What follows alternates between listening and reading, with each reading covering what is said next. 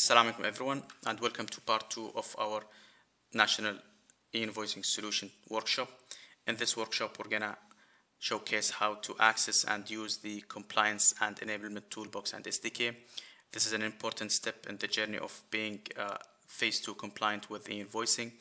This is an optional step, however, we urge you to use this tool to make sure that whatever e-invoices that you're generating for your solution is compliant with ZATCA standard.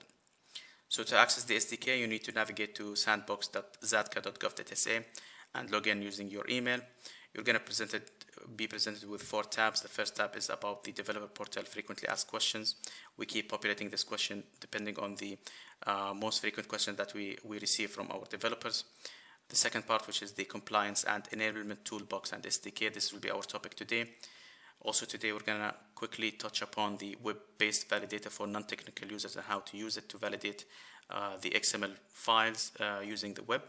And then finally, you'll be able to access the API integration sandbox, which we'll be covering in a different session. So to access the SDK, basically you need to click on this tab. In the first tab, you will be able to download the user manual and the SDK itself. You're going to have access to a support page. We'll explain to you how to install the SDK and what are the prerequisites for that. And then you'll also have access to all documentation related to the technical specifications. So you'll have the XML implementation standards, the security implementation standard, and the data dictionary standards as well. And then finally, we'll have access to the version history of all the SDKs.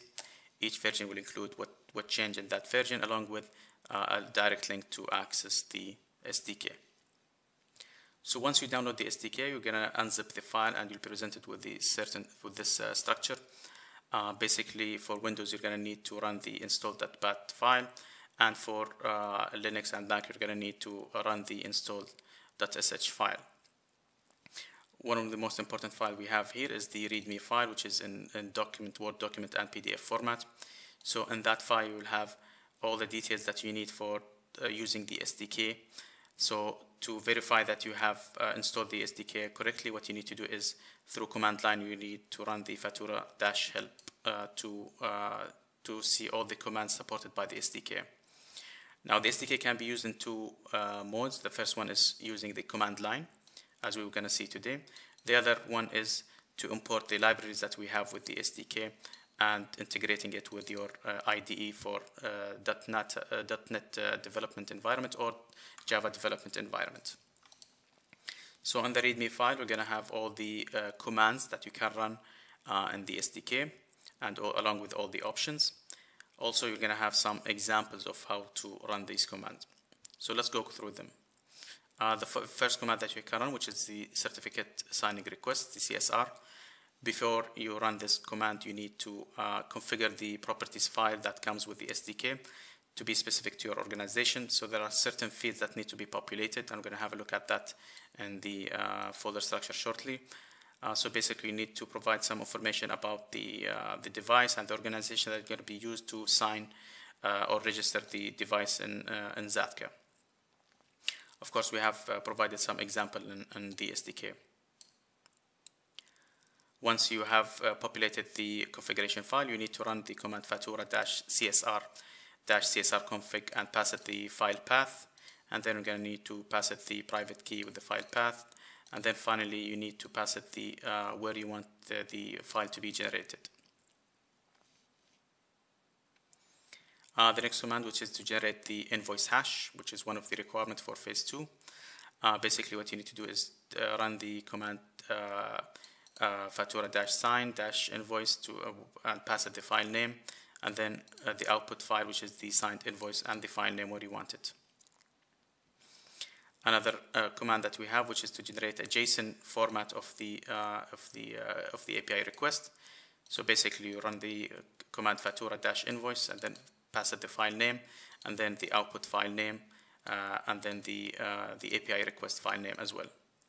This will generate the file in a JSON format, which is used in the integration later on. Another important command that we have, which is generating the QR code. As you know, part of the requirement for e-invoicing is to generate a QR code for the simplified invoices.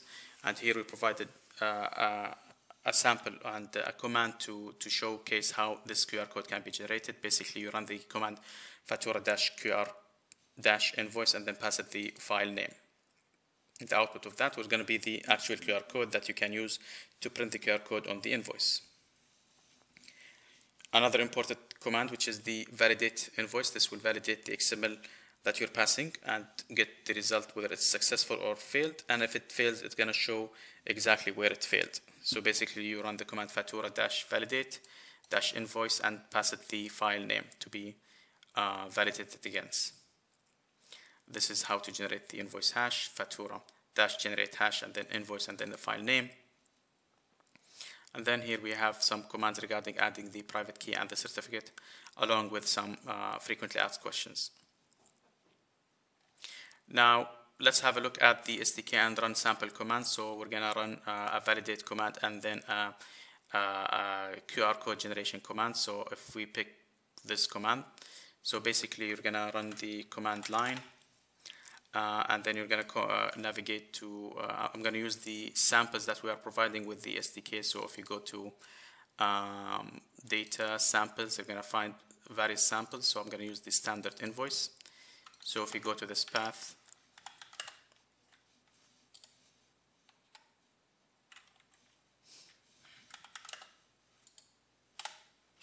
and then if you run the command FATOORA-validate-invoice and then pass it the standard invoice XML.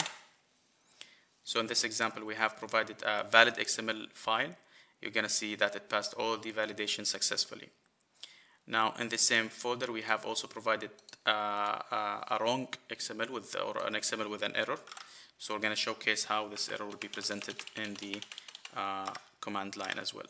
So if we pass it the same command but with the error XML, so we're going to see that it has passed the first validation with the XSD, however it failed in the EN validation, and the result of that is that the message is that it has failed in the business rule -10, which is an invoice shall contain the buyer postal address. So this was one of the requirements, however it wasn't populated in the XML. Now, another command that we can run, which is the validate QR code, which is a very important command, or generate QR code. So if you run FATOORA -QR and then pass it the invoice, which is the same invoice that we can use. So the QR code will be generated for you, and this is the final result of the QR code. Of course, it passes multiple stages. This is the final stage of the QR code. You can use this QR code to be used in the XML, or you can use it for printing the QR code on the human readable format.